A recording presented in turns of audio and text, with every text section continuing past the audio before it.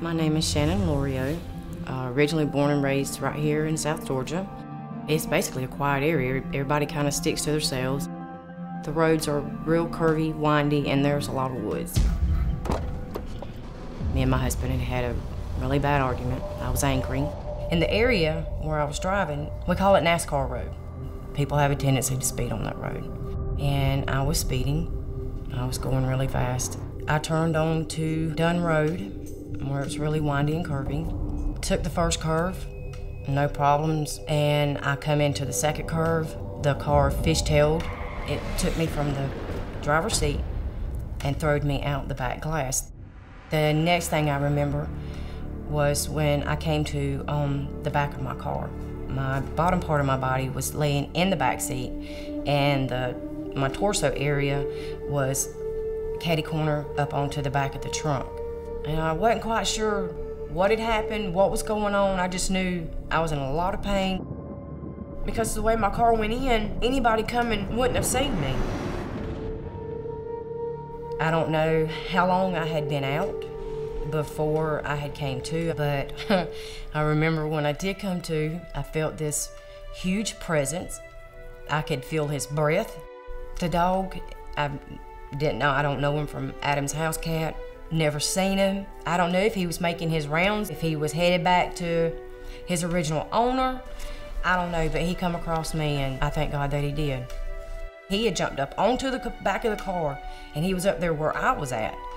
And my face was bleeding, and he began to lick my face. And the next time I had came to, he had me turned around and had me halfway off the car. He was pulling me off the back of my car. He had me by my shirt and by my jacket, and he was tugging and pulling. He literally tugged and he pulled. He wouldn't give up. That dog had more. He had more thrive for life at that point than I did. And he drugged me from this area down from right here. He drugged me up to the edge of the road there. When he got me up there to the edge of the road, I thought, I've got to stand up. And I reached up there and I wrapped my arms around his neck and I pulled myself up. And that was the first time I stood up.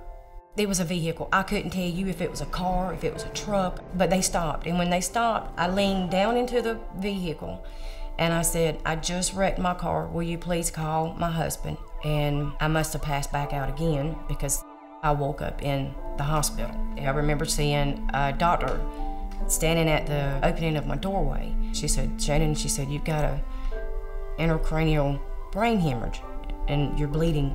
You got a small bleed in the brain. They're waiting to see what it is you're going to do, you know, if you're going to have surgery or not. Luckily, I didn't. And I came home and I recovered here at the house. This dog, he did everything. He's an amazing animal. He really is. I honestly believe in my heart that if he hadn't have, I probably wouldn't even be here today. I really wouldn't. I think I would have died. I really do. And that's, I'm glad I didn't.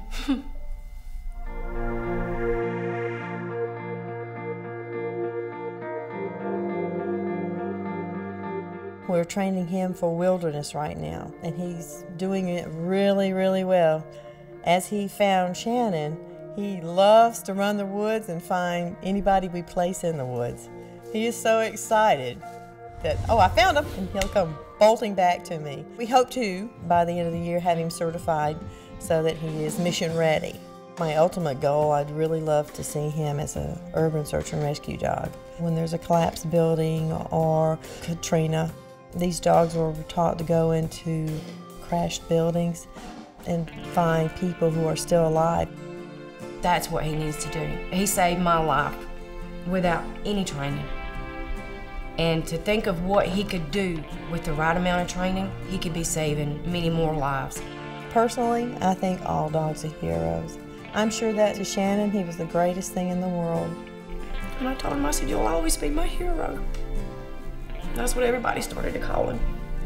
And that's how he got his name, Hero.